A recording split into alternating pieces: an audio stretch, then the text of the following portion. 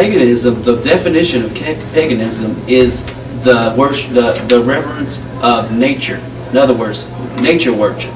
Nature worship. In other words, worship in nature. And that's what you're seeing happen now with the whole green movement. Boy. People are starting to go more towards worshiping the earth than looking at the one who created the earth.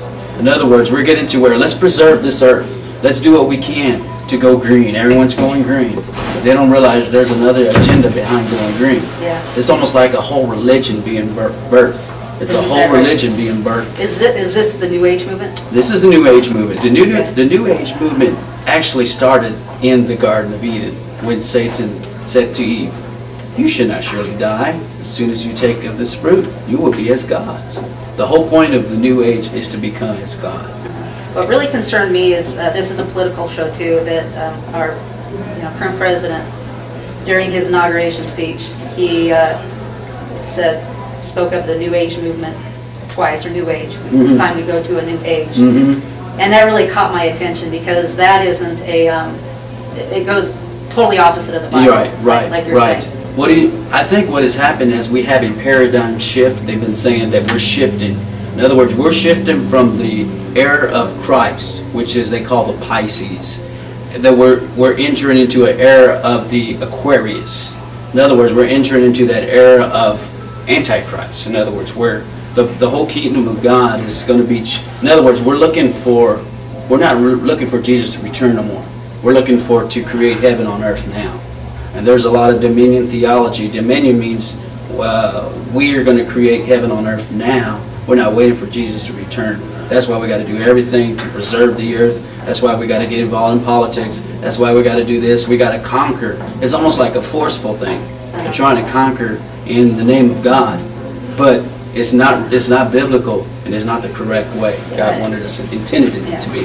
As a matter of fact, if you study the book of Revelation, it's this kind of pride started in the Garden of Eden, like you said, that is actually going to, in a sense, cause us global warming. In a sense that the whole world will be destroyed because of our sin. Right. And no matter what we do, it's just going to get worse and worse and worse if we try to do it on our own and we don't repent. Right. When you were talking about how paganism was related to the New Age, you can also take it to this point too. Paganism is also worshiping yourself.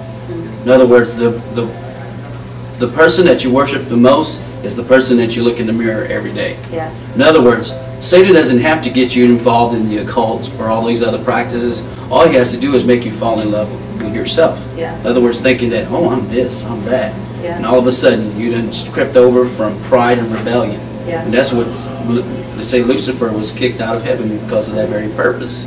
And what do you think the observation of the 60s and 70s where, the woman's movement, it wasn't cool to stay home anymore and make your kids feel like you actually love them. It was more cool to, let's say, love your job a little more. Right. And I see kids now in their teens, 20s, that are licking their wounds, and when they look in the mirror, they have to. It's almost a survival to love themselves. And I think people who are into this New Age, love yourself movement, they almost are doing that for survival. It's almost like what you just said about we're actually in a trend right now. We're actually going back to the whole time when we were back in the 60s. There's a rebellion, there's a hatred towards God. They're actually, the peace sign is just pretty much going everywhere. The so-called peace sign. The so-called peace sign, because it actually means the broken cross. It's an upside down cross, which means it's what they're trying to do is say, this is what we, through peace and unity, we have to break Christianity. Yeah. Because Christianity is the fundamentalist view. It's the view that's been keeping everybody narrow-minded.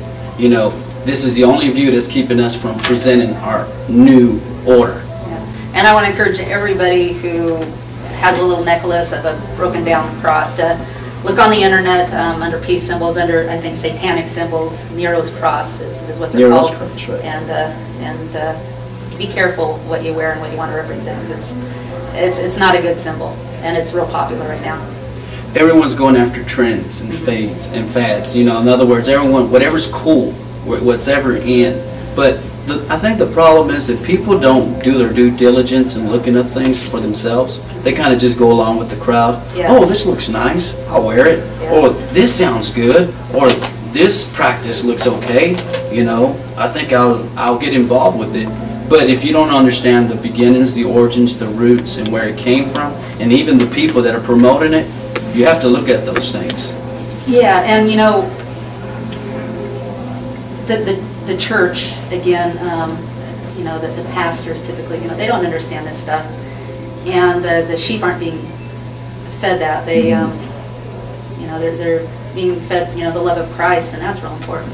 Right, really right. important. But there's more to this. And how do pastors watching, or how do members of the church watching say, well, this is really important, you know, where do I start? I think where they need to start is begin doing their own, what I say, do their own studies. Begin to look at these things and just don't take them just as a fad or a trend. Really look into the deep issues of it. In other words, just don't look at it as a, oh, okay, that's yoga. That's just an exercise. Really look to the backgrounds and find out why are the people from the East starting to merge with the West, and what is the purpose of it. In other words, is it really benevolent or is it really evil? And also another thing is for pastors that I think the problem is that they're afraid to get into those type of issues or get into those type of books. I've had some ministers come and say, you know, why would you study that stuff? Because, you know, that has nothing to do with study with God. But it says, but if you don't know the devices, if you don't know the ways of the enemy, how are you going to be able to tell somebody else? Because, for instance, the reason I do this is because my father was a pastor, and his church was destroyed because of witches coming to our church and coming in with the Jezebel spirit and causing strife, division, slander, actually planting pouches of potions in our house, in our church, and my father didn't let him go because he was afraid to confront them. And another reason why is because they were big supporters of the ministry. Yeah, and the Jezebel spirit is harsh. It's in Revelation. Revelation 2:21. To the churches you tolerated the spirit. Mm-hmm. So it seems way out there, but it's Jezebel was a religion of paganism. In other words, she's the one that brought Baal worship. When she brought Baal worship, it caused the children of Israel to turn from God and follow after idols. And that's what happened. We have a lot of people following after paganism in the church. It's not necessarily bowing down to a Buddha or bowing down to Muhammad or these things. It could be just yoga. It could be contemplative prayer. It could be going and getting acupuncture, going and getting Reiki, all these things, because the Eastern beliefs don't line up with the Christian beliefs. They believe in another God. They believe in the force, which everyone's saying, you know, is popular, the force, let the force be with you. They understand that force represents everything that's in the universe. Everything is God to them. Like the Hindus, they worship 300 million gods. In other words, everything to them is a god. They worship just about anything. But they don't have that relationship with the one and true God. As we water down the Bible, I see that we, in the United States, we water down the Constitution. Right. Do you have any comment on that? Yes, I do. As we see, when you get away from the origins, you get away from the roots of what this nation was built on, which is Christianity, we start doing away with the things that have made America great. In other words, the Constitution. We start putting amendments. We start doing executive orders to change the laws. When we change the laws, we go from a point of obeying to a point of rebellion and anarchy. And that's what I see happening in America. We're having an anarchy, where it used to be where people stood up for their beliefs. Now we're just kind of just letting the atheists just kind of come in. We're kind of let everybody just kind of just push us out of the way and do their own thing. Yeah.